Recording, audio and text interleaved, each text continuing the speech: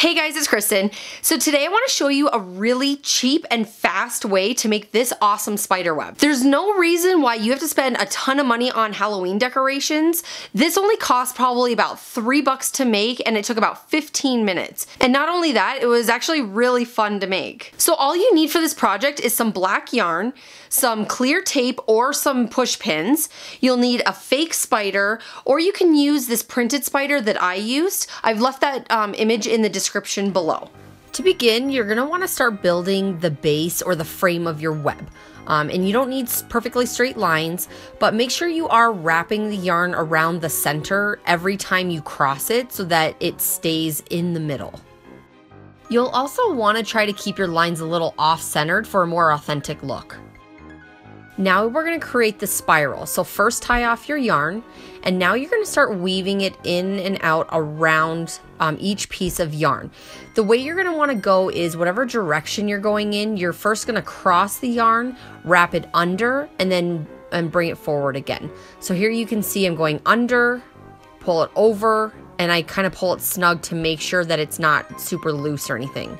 So again, you're gonna go across, under, back over, and just keep going all the way around. Make sure that your web is not perfectly symmetrical. You can see that some of the areas I pulled it down to almost make like a triangle. They're uneven. At some point, you're gonna run out of yarn, and that's totally fine. Just tie it off. And then when you start your next piece, just try to make a knot on the exact same spot.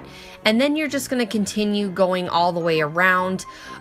You can make this however you want. I decided to kind of make it a little bit tighter on the right side and make it a lot wider on the left side, because when you look at spider webs, they aren't even, they're not symmetrical, they are very wonky. So really customize this however you want. No spider web is going to look exactly the same. Now just finish it off by adding a spider, whether it's a printed spider or one that you get from the store.